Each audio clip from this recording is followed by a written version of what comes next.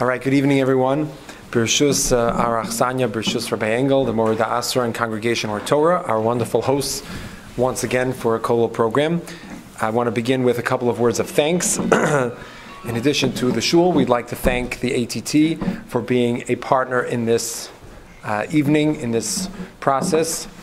Shout out to Rabbi Lurie just walking in. For those who do not know, Rabbi Lurie is involved in many of the ATT's educational projects, so we're looking forward to continuing to partner and collaborate together. This is, Mirz Hashem, the second part of our initial phase of teaching as part of the Kollel's partnership with the ATT, but you'll be seeing in Mirz Hashem future installments, so we're delighted to work together. Thank you very much to Rabbi Linzer and Hillel Torah for working together with us, and Rabbi Samber and Arie Crown. And thank you to everyone for coming tonight. Without this group, despite the somewhat inclement, although relative to what we could have, it's really nothing. We appreciate that everybody took the time out to really focus on this important topic, one that's very important for us and for our children.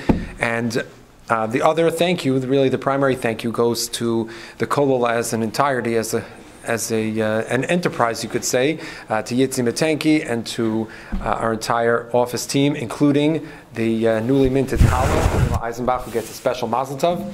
So we're very excited for her.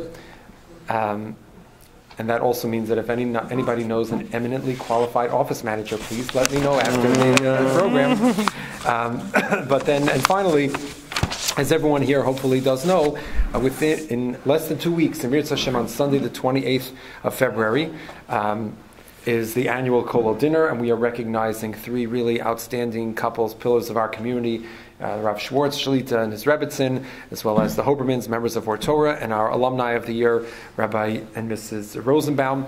So it's a special event for us. It enables us to do all the things that we do, including this program, and I'm honored to say that as I look around the room, many of the people in this room currently have participated in the past in the dinner in different ways, as well as the distinguished Menachem to my right, who have participated. So it's a really important event, and we encourage everybody to join us and participate in any way, if at all possible. So our program tonight this is technically part 2 of the series, but if you weren't in part 1, that's totally all good.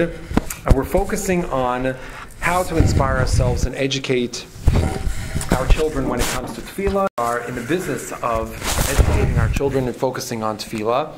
So the way we're going to frame it tonight is that the Kollel and Hillel Torah and Arie Crown sent out an email, and we solicited feedback, questions from members of the community as they relate to davening.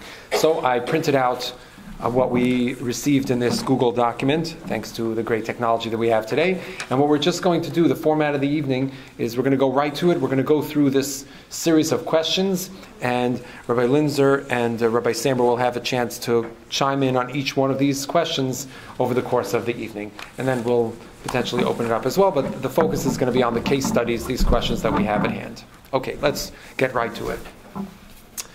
Number 1. My elementary school age son doesn't want to come to shul with me on Shabbos. Should I require him to come? How might I encourage him? So let's start with Rabbi Linzer, and then we'll pass it along to Rabbi Samber. Use this thing as well. Okay, thank you. Thank you all for being here. Thank you, Rabbi Brand. And it's really wonderful to share a program together with Rabbi Samber, wonderful colleague and good friend. Question of Tefillah. My elementary school age son does not want to come to shul on Shabbos, so should I require him to come? That is I think many of us grapple in general in Judaism, and maybe particular in davening, about the idea of forcing our children to do things. And I think the biggest fear is, am I going to turn them off? I want them to do, it's important, so I'm going to force, I'm going to push, but I'm afraid if I push too hard, it's going to turn them off. So we don't really know what to do. If we push too hard, we're going to turn them off. If we don't push at all, they're not going to. They're going to do whatever they want. They're not going to come. So I kind of, that's why I think this is really, it's a good question to start with, because I think it really has a lot of the ingredients for a lot of the other, issues that I think might come up. One thing I want to stress, I guess, is that when it comes to this, is that the parent-child relationship is, of course, extremely important. I think throughout, when it comes to these questions of davening, we want to always maintain that. And I think parents today, we're facing a particular challenge, is that it's been written about in many places. we always want to try to be our children's friends. I'm speaking to myself as well here as a parent of young children. We want them to like us, and we always want to make them happy. And we're afraid of anything that's going to ruffle their feathers or anything that's going to maybe make them, not like us or, yell at us or throw a tantrum. And I think it's almost like we're afraid of them. And it's, of course, if you look at the Torah values and you look at halacha, kibbud av v'em, and the role of parents in the family, and it's written about even in today's world, today's psychology, by a Harvard professor who wrote a great book about the parents. It's called "The Parents We Mean to Be," and his thesis is that really the source of children's moral development and for them to grow in their values is parental authority. And without parents asserting their authority, children will not gain the right kind of values that we're looking for them to gain. And he's speaking from a, not necessarily a Torah perspective, although he's Jewish, and many of his works are, you could see the Torah thoughts there, but he's really coming from a purely research-based. And he proves this based on research. So I really think it's important for parents not to be afraid to assert their authority with children in any area of values, but including areas of religion and areas of tefillah. So it's okay to force your child to do something. That's okay, and in fact, it's even good for them, and they need it. And deep down, they almost want that. Obviously, it's a balance, and you need to find the right line between pushing too hard, of course, and giving up and giving them totally free rein. But developing those positive routines and that chinuch of training them in something like davening, even if they're too young to really appreciate davening in a deeper way, maybe that comes later in life. But all of chinuch is really training them with the right kind of routines. Remember to make a bracha, remember to wash. I mean, we do this, davening is no different. We shouldn't be afraid of pushing our kids a little bit when it comes to davening. So I'm going to leave it with that. I'll ask Rabbi Samber to fill in some more thoughts on this one.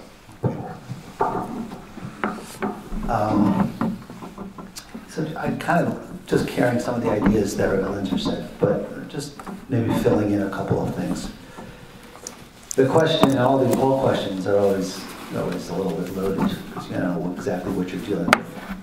So I think the first thing when we're talking about, and let's start with the age of the child that we're talking about. Elementary school is pretty broad range. You have to start by knowing that child. You have to know that child. If the person who's asking the question, and that could be any of us, so I'm not standing up on a pedestal here, but if the person asking that question is first really beginning their relationship of understanding their child in this one specific case, then this is really an impossible question to answer.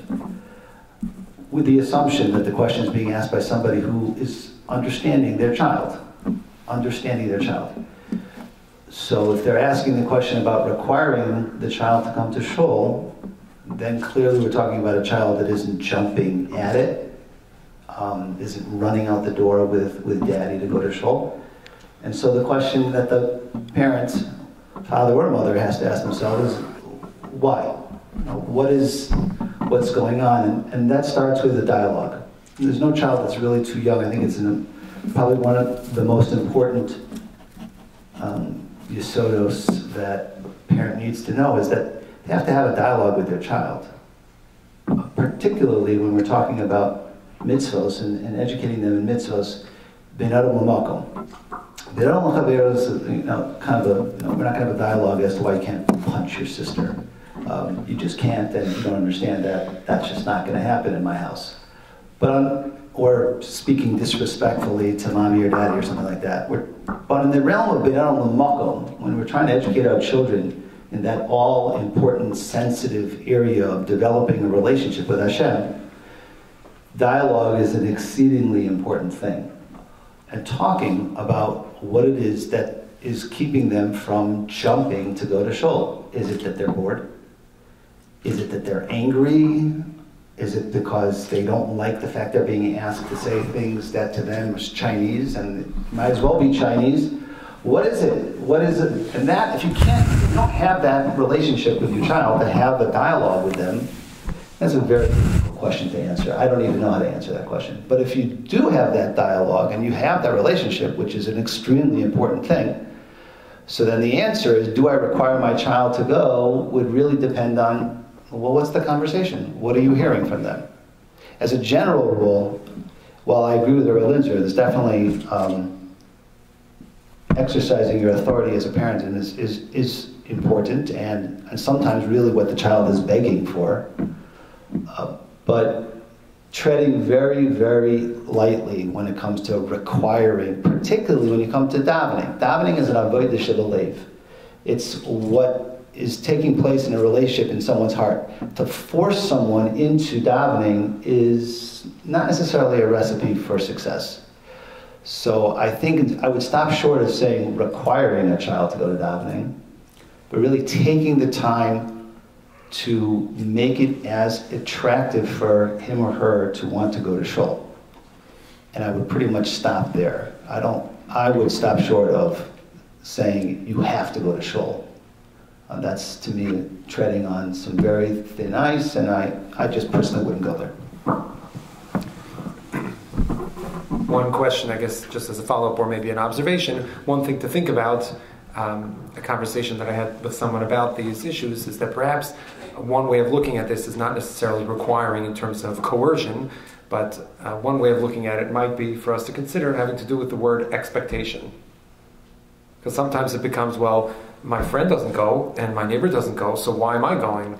So if it's more about, well, the expectation in our house, or the way our family does things, is that at such and such an age, this is what we do. The same way we do a lot of other things that you like in our house, so we also do this. Mm-hmm. So then it becomes a different kind of conversation than saying, you must go, this is a requirement, or this is some kind of mandatory thing. So it's another way of framing it that might be helpful. Definitely. And the next question. My 8th grade daughter arrives at davening on time, but barely says any of the words the entire time. And when she does, she simply speeds through them. What should I do? Samber, you want to start with that one?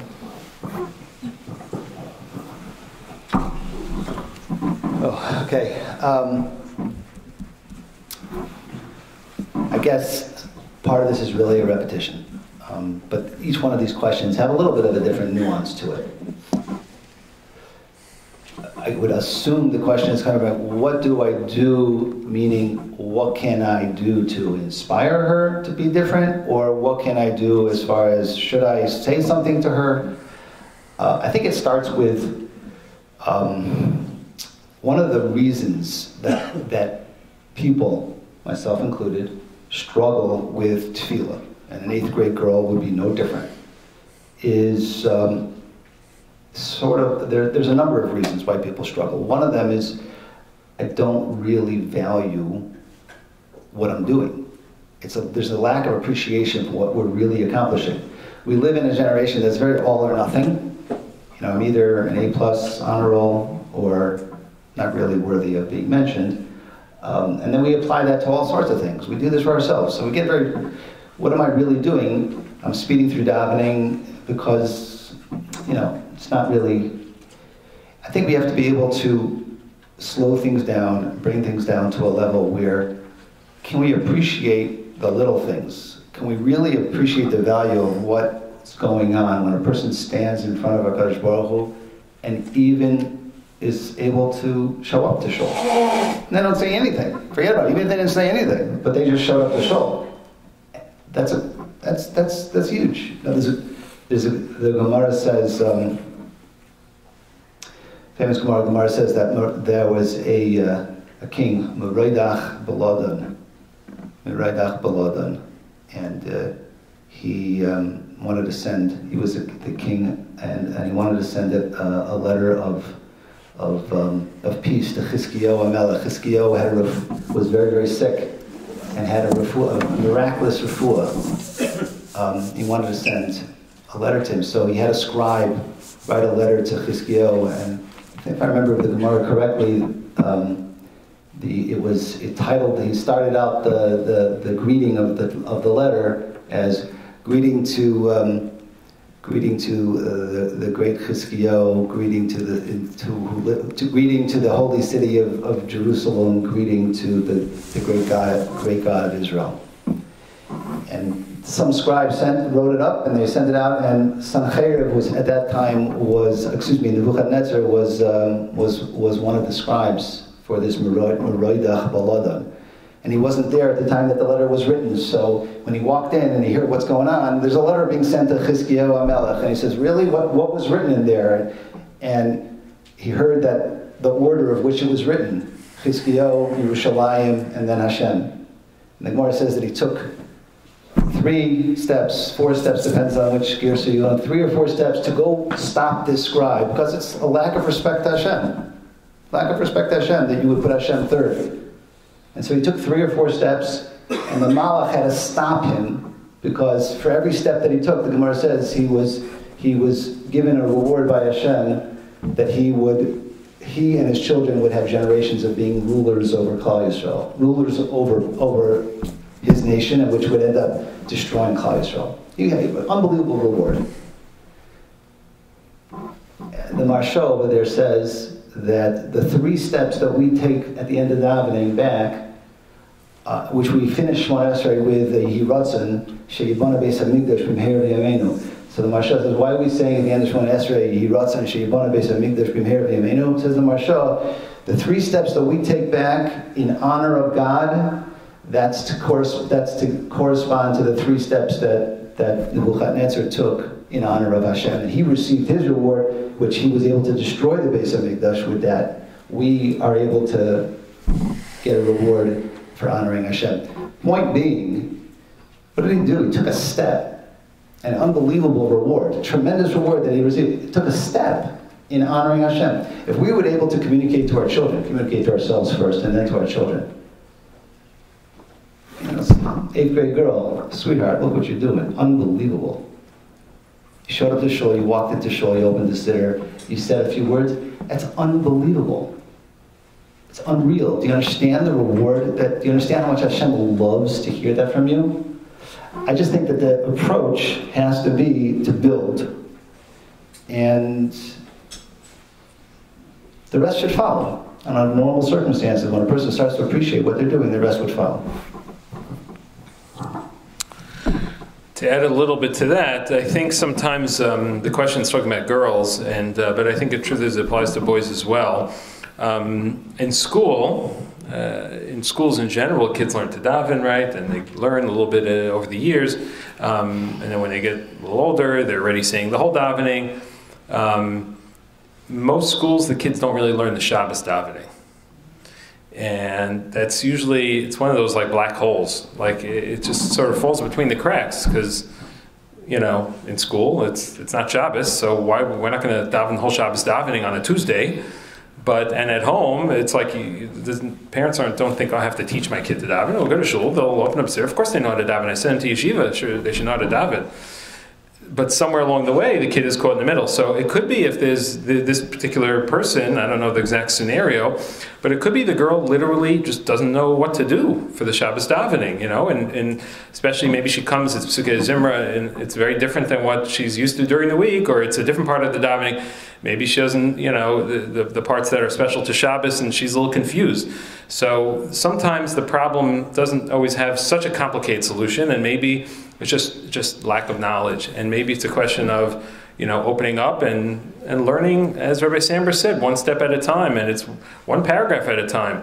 We have a very long, age-old tradition. The Shulchan Aruch tells us, Tov ma'at bechavana me'asher harbe bli chavana. It's better to say much less with kavana than to say more without kavana. It's a real halacha. It's not just something you tell little kids. It's a halacha for adults too, actually.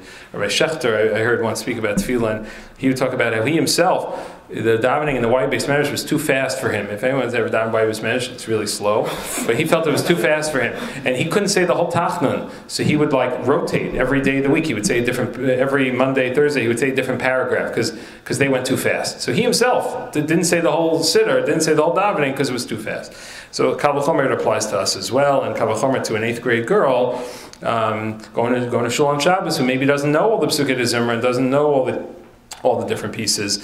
That's perhaps a perspective, for kids in general and kids that age when it comes to Shabbos davening. Okay, thank you. Okay, number 3.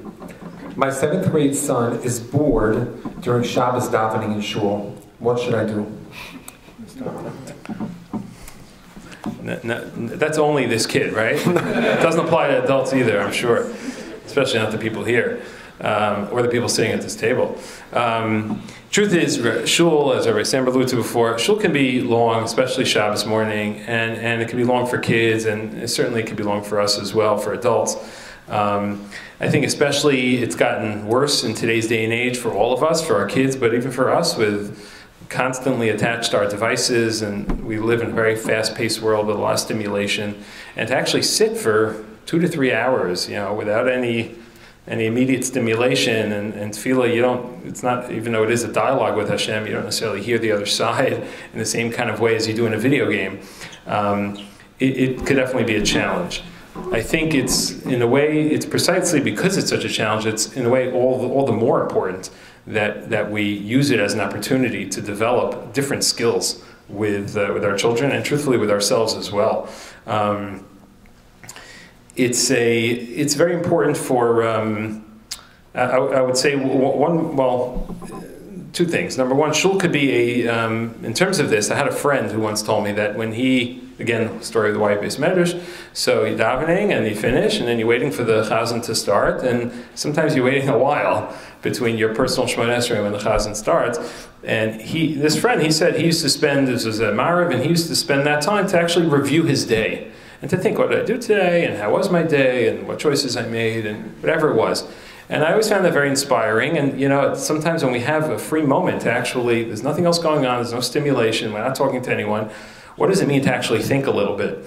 And I think as you said before, about having a dialogue with our children and talking to them and saying, you know what, yeah, shul sometimes is long, maybe it's long for me too. What could we do? And brainstorm. What are some ideas that we could do when something's taking a long time and I don't have what else to do? What are some ways we could use that time? And I think it's important to also validate those feelings. One thing I would say, I've noticed that sometimes people bring other things to shul to entertain kids. I don't know about 7th grade, but maybe younger ages, you see it a lot. Games, or, it depends, of course, on the age, or books. And to me, as the kids gets older, I think it's important to us to think what we're bringing and what message does that send. So if a kid's reading Harry Potter and they're at the appropriate age where they should be more participating in what's going on in shul, and they're sitting there, holding up the Harry Potter in the middle of the row, that's kind of a message to the kids that, okay, shul's really not important, and maybe it's better if that kid's going to do it, maybe it's better for them not to be in shul already at that point. But you're basically training them to do other things in shul because the shul's boring. I mean, if one is going to, bring something to look at, it could be a chumash, it could be the art school shul chumash, maybe it's a Rashi in English or something, maybe during in between the laning or something. But I think we need to think carefully. When they're little kids, we bring toys, but as they get older, developmentally, when do we start shifting that strategy? And the same thing I think applies to the groups as well. And we've talked about it a lot. We send it's a little different question. We send our kids out to groups. At which point is the right age to start bringing them back into shul gradually for different parts of davening? Maybe come in for 20 minutes, and then you could be in the groups. Or maybe, come for this, Psukkah, or maybe come for a few aliyahs, But it should be developmentally appropriate, it should be gradual, and it should really be done with a dialogue with the child, validating their feelings and talking together about what to do. Yeah. This is, how do they do it at the meetings? They know, hi, my name is Arie Samber, I am I have adult onset ADD, and shul is challenging for me as well. I try to avoid minyanim that last more than an hour and 45 minutes. 2 hours max. I think the answer to the question is, you have to be real. You have to be real. A 7th grade boy today, 7th grade boy, to be able to, you have to ask yourself, parents will sometimes say to me, I'm worried about my kid because they're not into davening. Quite honestly, I'm worried about the kid who's into davening. Because you have to ask yourself, why would a 12-year-old boy, for example, a 7th grade boy, be into davening? There's some good answers for it, which are not cause for concern. And that is, they really want to make their parents proud. They want something really special for their birthday, so they want it in the daven. Maybe want their brother to go away. There's good answers for why a 7th grade boy might be motivated to daven. Sometimes it's concerning why they will all be so all of a sudden, and then you find out there's somebody that's very sick in their house. That's why all of a sudden they're very into davening. Dad might be really strongly forcing him to be sitting in shul and paying attention and looking inside. When you think about it, it's really understandable for them to be bored in shul. It really is. They don't really know what they're saying, which is obviously something that could be worked on over time to work on understanding more. Don't really know what they're saying. Don't really appreciate the depth of what tefillah is at this age. I say unfortunately, or just reality as adults, the older we get, that's when tefillah becomes much more meaningful to us, because we have a lot more we realize how fragile we are. We realize how much we need Hashem for. And I think that the key is, like Rabbi Linzer said, validating this young man that it isn't easy. It's an avodah, it's a work. And if really work talking with him about realistic expectations, how long can you stay in shul? How long can you be motivated to try to focus on what's going on? And when you get to that point where you feel it's really hard, try a little bit more. Push yourself a little bit, but not too much. Not too much, and it's okay. It's okay. Don't go outside of shul and start running around like a crazy person. But I just really believe that our understanding of why it's challenging, it's very normal. It's really very normal for a 7th grader to feel that it's very hard. Really very, very hard. I'm going to skip 3. I'm going to go to 4. How can I educate my child in davening if people around me in shul are talking? So you're going first on that. You got that one first. I don't understand the question. Never heard of such a thing. It's an out-of-town person who wrote in the question. Must be a different city. Yeah, somewhere. Yeah, it's from New York. Oh, it only happens in New York. Topeka. Okay. Oh boy. Hopefully it's not the father or mother that's doing the talking, because then that question becomes much more difficult to understand, to explain. At the root of this question is educating our children on not being judgmental. Don't be judgmental. Okay, person's talking, it's not right. That's true. It isn't right to talk during davening. But don't be judgmental of that person. And it's very difficult, just like the last question. You're bored? Yeah, he's bored too. And it's a whole conversation about just not training our children not to look at others in a judgmental way, while that doesn't stop us from saying there's an appropriate way of being in shul and davening. Not talking. Not talking the same way that if you see somebody who's davening with, quickly, very fast one esrei, super fast one esrei, one of those lightning ones, which you just know it's not possible to say every word. It's just not humanly possible. Okay. Don't judge that person. Same thing is true when it comes to talking in shul. We have a way of, here's the halacha, open up, you want to learn with your child, here's the Shulchan Aruch. It's not musar. There's a halacha that says you don't talk directionally. And that's what we do. And the fact that not everybody is always able to live up to the standard. There are people who speak Lashon Hara when they shouldn't speak Lashon Hara. There's people that are as careful with Shabbos as they should be.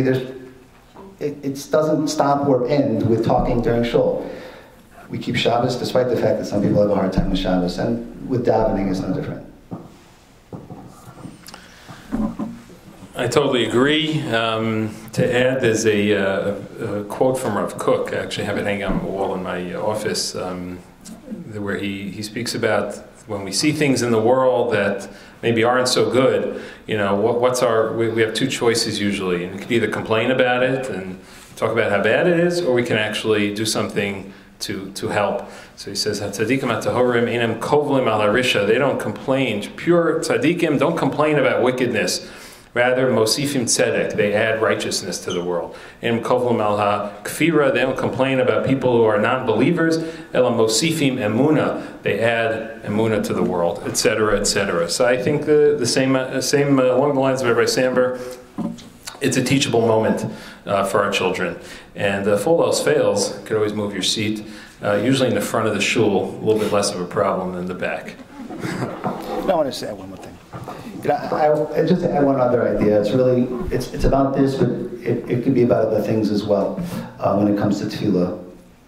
One area which, for me personally, is a struggle, and again, that's why this is transference going on. But an area that makes tefillah something very difficult is that we tend to get down on ourselves. We're going to go into Shemona Esrei and say, okay, this is it. This is going to be the one. I'm going to have kavanah. I'm going to daven properly. And, before you realize it, you're waking up because you're smacking yourself in the chest and you don't even know how you got there. And then you get the motive and then the 3 steps back and you say, okay, I blew it. What tends to happen is we catch ourselves in the middle of Shemona Esrei and we blew it and we get down on ourselves. So I want to just connect this to the idea of talking during davening as well. I once heard a report, this made a very big impression on me when it comes to working on my davening. A Rabbi of mine in Yisrael, in high school, Rav Kalman Weinrib, the pasuk says that Vayetzi Yaakov mi Beersheva vayelech Harana. Yaakov left Beersheva, he went to Haran, vayifka b'makom, and he came to the makom Yerushalayim. Rashi has his way of answering this theory, but the Gemara asks the question. The Gemara says, well, how can it be in Haran and in Yerushalayim at the same time? It says, Vayelech Harana, he went to Haran, and it says, Vayifka b'makom, he was in Yerushalayim. How could he do that? So the Gemara answers, famous story, that Yaakov passed Yerushalayim. He passed Yerushalayim, he got to Haran, and he said, smacked himself in the head, and he said, I can't believe it, I just passed Yerushalayim, the place where my father, my grandfather, they davened, and I didn't daven. I messed up. And he decided to go back to Yerushalayim. He had passed it, he was already in Haran, he decided to go back to Yerushalayim. And he had a tremendous naze happen to him, he had kfitzas haderech, and he was in Yerushalayim instantly. So that's how the Gemara reconciles the contradiction. He was in Haran and he was in Yerushalayim because it happened instantly. So my Rabbi said, what's the Torah teaching us? And why was Yaakov zoche to a nace of that proportion? Kfitzas haderech. So you see from here we're being taught something very fantastic. When a person messes up, and they acknowledge they mess up and they try to do better. Yaakov messed up. I hate to say that about the others, but he messed up. He blew it. He's like in the middle of Shemona Esrei. He woke up. He says, "What was I doing? Where was my mind?" And a person decides, "I'm going to try to do better." They're zoche to the type of siyata d'shmaya that they wouldn't have had they not messed up. Nisan, tremendous nisan. The acknowledgement of your human frailty and your willingness to anyway try brings about a tremendous amount of siyata d'shmaya. Kfitzas haderech. When a person catches himself in the middle of Shemona Esrei and they realize, I haven't had kavanah up until this point, I've been thinking about what I'm making for supper tonight. And they catch themselves and they say, you know what? I've only got one bracha left in Shemona Esrei. I'm going to try. The siyata d'shmaya that a person can have in that one bracha is unbelievable. The same thing when it comes to talking in shul.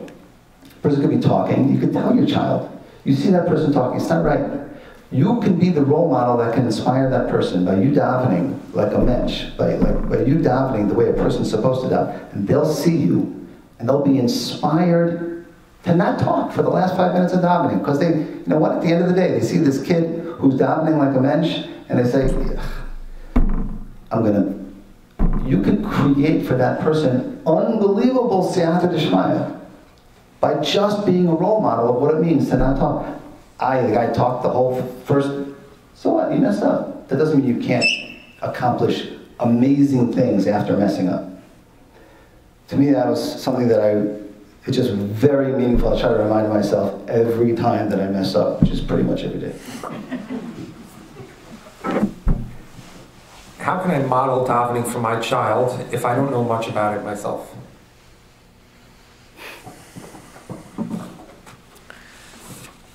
Davening is one of those things, areas of Judaism that's so infinitely deep, as opposed to other mitzvos, taking a lulav, definitely there are deeper kavanos there, but you pick up the lulav, you did it. When it comes to davening, as Rabbi Samber just so eloquently described, we're so distracted, and we none of us, at least speaking for myself, focus the way we think we should. And it's really an avodah shebalev. It's really something that comes from the heart and requires, there's so many levels of tefillah. So a parent who's asking, if I don't know much about it myself, I think that applies to everyone. Everyone has to face that struggle.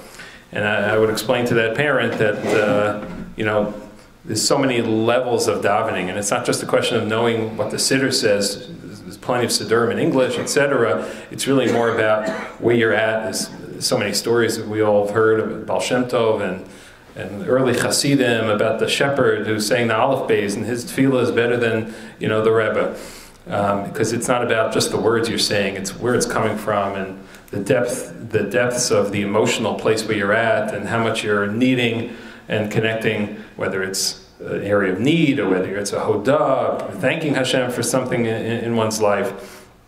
So I would explain that as well. And there are also so many opportunities to learn more about davening. There's a great, actually brought it here, there's a great siddur that I would recommend. It's the Koren, they have many versions. This is called Ani Tefillah. And this was written, the commentary was put together by a colleague and a mentor of mine, Rabbi Dr. Jay Goldmans. And it's really intended for teenagers, truthfully. That's like the kind of direct audience. But it's great for adults too. I read through the whole thing and it's phenomenal. He has a whole section about Kavana, but about every part of the davening. He has he has a story, he has a halachic insight, he has some words insight. It's like 4 or 5 different types of commentaries within this. It's a great, and it has the davening itself. So while you're in shul, you could also be looking at it. And there's so many sources like that to grow. I think in terms of the parents feeling inadequate, I would say the main thing for the parent though is that if the parent models it and they just make time for davening, whether it's at home, it's good for kids to see parents davening at home, and it's also good for kids to see parents going to shul, so both, I would say, and just the fact that the child sees that parent is trying to learn, is doing the best they can, even if we have many parents who didn't go to day school, didn't grow up, with that kind of background, that's okay. If they see that the parent's taking it seriously, that's going to make a very strong impression on the child, and they will always remember that davening is a priority for their parents. What was the question again? How can I model it if I don't know it myself? Yeah, okay. What Rabbi Linzer said just so resonates with me on so many levels. I think we have to get to the most basic concept of what Tefillah is about. Tefillah is about our relationship with Hashem. So we don't have to know depths of Tefillah. We don't have to know deep sodos and the Ramazim and Anshiknes Sagdola. Those are beautiful things and lofty goals to achieve and growing in those things. But what we could do for our children, the single greatest preparation that you can do for your child when it comes to Tefillah is helping them develop that type of relationship with Hashem where they can just talk to Hashem. Talking to HaKadosh Baruch Hu. What a gift. What a gift to be. You don't have to have a day school education. When you're looking for that parking space downtown and you say, God, please bring me a parking space. Please, I do not want to park in the garage and pay $40. Please give me a parking space. You are teaching your children Tefillah. You are teaching your children Tefillah. When you come home at the end of a workday and you walk in the door and your children hear you say, thank you Hashem that I have a warm home to walk into and food in my refrigerator. You're just teaching the basics of Tefillah. When a person is in pain, to turn to HaKadosh Baruch Hu, doesn't have to be, I'm not talking about catastrophic pain. You drop the bowling ball on your toe and you say, instead of something else that would come out of your mouth, you say, Baruch, this pain, please, if what you could do to remove this pain from it. Your children grow up with that. You're modeling tefillah. You're modeling the foundation of tefillah. And you don't need to be a scholar to do that. Not at all. Just to add, someone shared with me recently a strange anecdote, a strange mashal. I thought at first it was so weird, and then I was like, it's really very profound. There were two Jews, two men sitting in shul, and they both, each one of them had a son. One was a Chassidish Yid, and the other one was a very, let's say, austere Lithuanian Jew. So they're sitting there on the bench in shul, and they're davening, and the Litvak is sits there, and the entire time he's looking at his kid, and he's saying to him, sit down and daven, sit down and daven, be quiet and daven, be quiet and daven. And the other guy, the Chassidish Yid, who's on the next bench, is sitting there, and he's looking up, and he's gesticulating, and he's davening, and his kid is running around like a wilde chaya. He's running all over the place. He's standing on his head. He's crawling on the bench. He's crawling under the bench. He's grabbing the talis. He's playing around. So finally, the Litvak, after davening, he's so frustrated. He's driving him nuts. Finally comes over to this guy and says, do you see what is going on with your kid in this shul? Do you see what he's doing? So the Chazal says, look, I'm trying to be mechanech my child. In 20 years, your child is going to be sitting on the bench telling his kid, be quiet, sit down and daven, be quiet, sit down and daven. My kid, hopefully, will sit down and daven. So sometimes it's not about telling the kids to sit down and daven, just davening ourselves will hopefully plant those seeds. And another observation that we're hearing that I think is worth just expanding on just for a second is part of the challenge is something that both Rabbi Linzer and Rabbi Samber are articulating, that on the one hand, the whole notion of davening is this, it's an experience. It's not something that's cerebral, it's not intellectual, it's an emotional, experiential activity of standing before the Ribono Shel Olam. And that's amazing. It's massive. The Ribono Shel Olam who created the world, we're talking to him.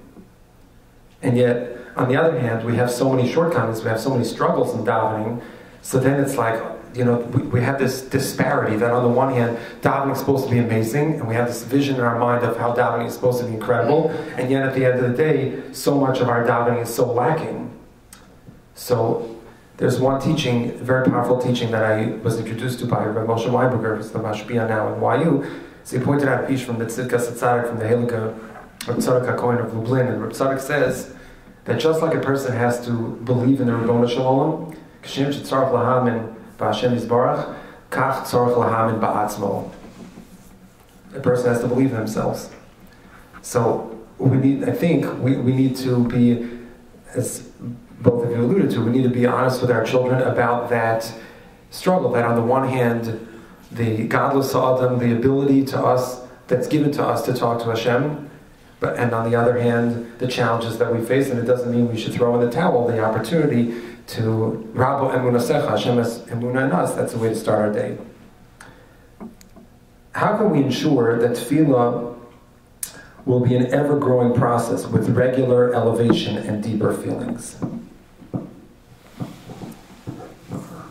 It's a grammatical change. That wasn't exactly the question is for ourselves, for our children? That was the question. Okay. All right. I'll just refer to it to ourselves. The children, I think, will follow. How will we ensure? I don't think there's any guarantees, no ensuring, but I think that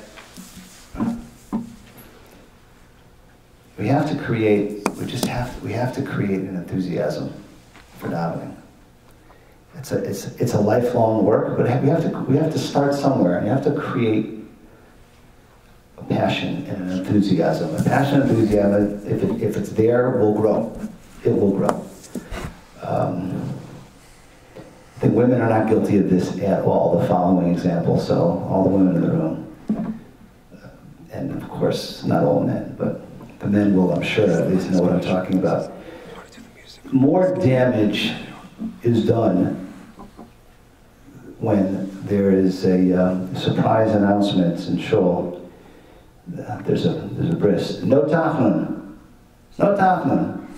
The euphoria, you would literally think that who knows what was just announced. We just saved 3 minutes of davening. I mean, no tachnun. Just stop and ask, what is the message? What are we telling? What are we showing our children? We're talking about our children. There's children. I've been in shuls where kids will look at their parents who are fist bumping, high fiving, that there's no time. This is where it starts. We have to look in the mirror. We have to say, do we value what we're doing? If we value it, the passion will grow. It'll be ever growing.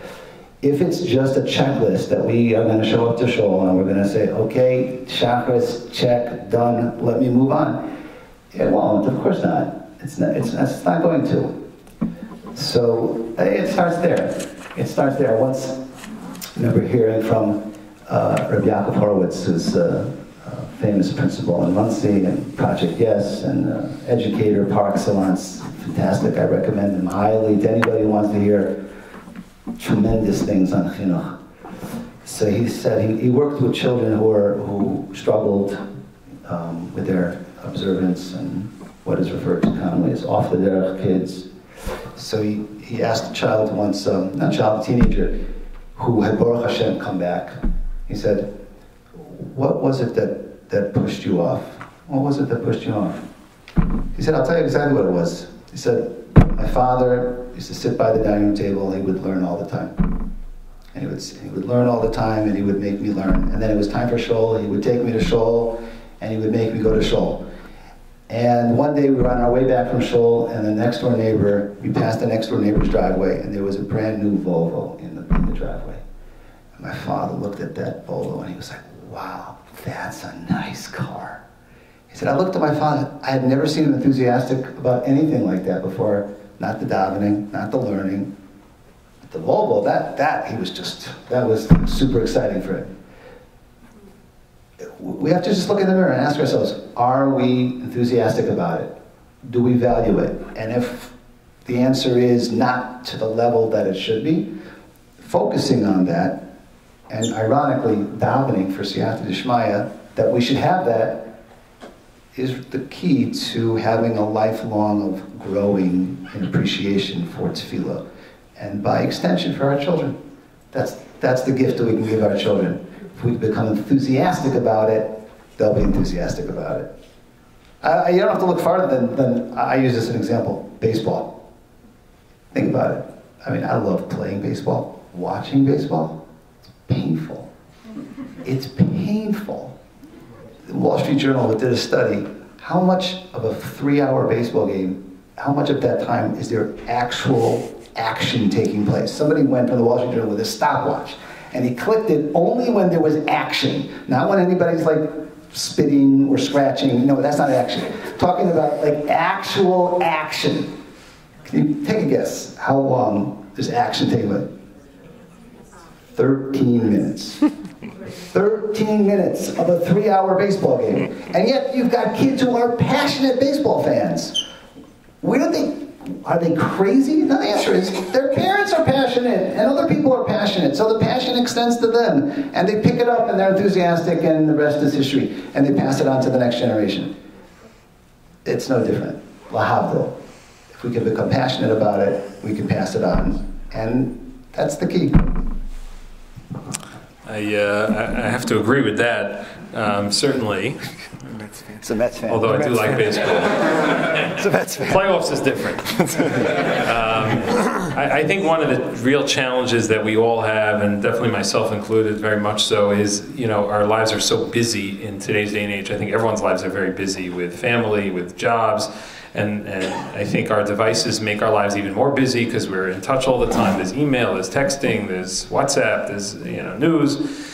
And I think it's very hard for us to create the space for davening. So that means two things. Number one, actually the time in the day, it's very hard. Sometimes mincha is like a 2-minute slot for that because we're rushing between a meeting or something else.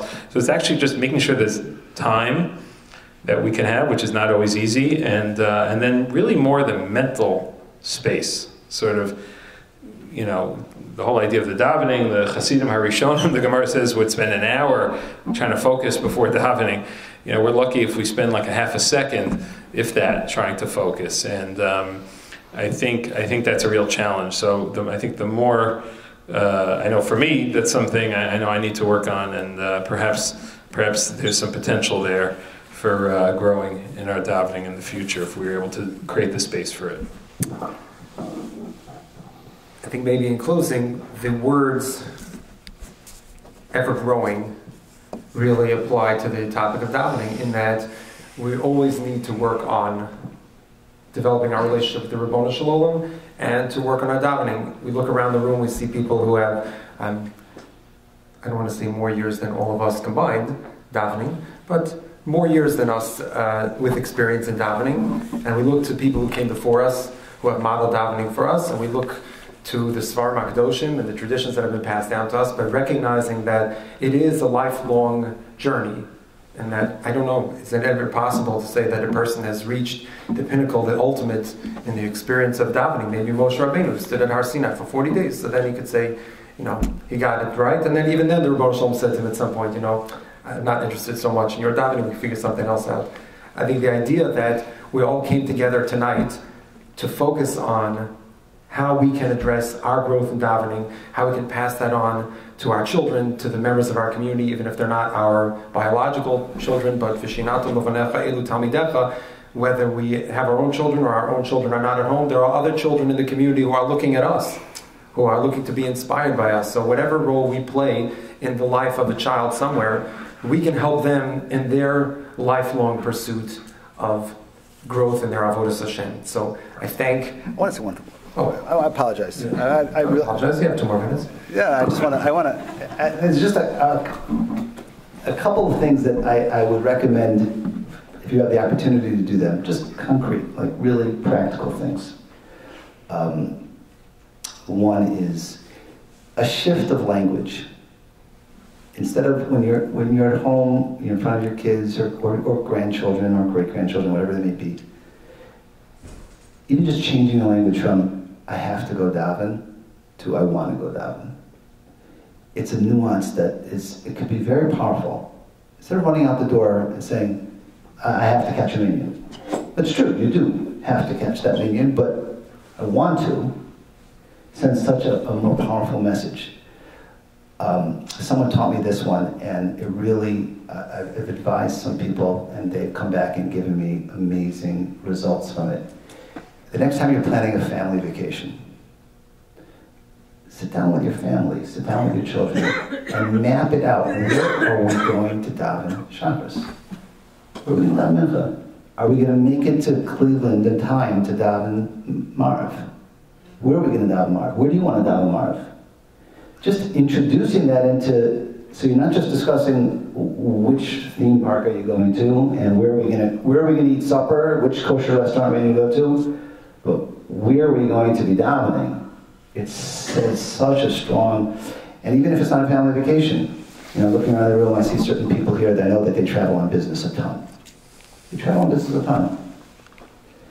Can you imagine having that conversation with your child, son, daughter, either one, saying, wow, I'm going to be traveling, I'm going to LA, I'm flying, I've got this flight, do you think I can make Shabbos on time?